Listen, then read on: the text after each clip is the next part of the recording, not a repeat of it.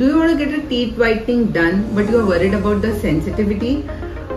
So let me tell you, teeth whitening will lead to a little bit of sensitivity, but that depends on the position of your gums, or it also depends if you generally have sensitivity.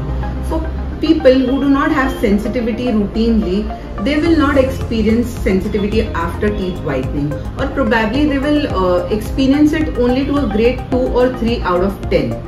For people who have sensitivity on a daily basis or have worn off teeth, those patients might end up having a little more of sensitivity after teeth whitening procedure.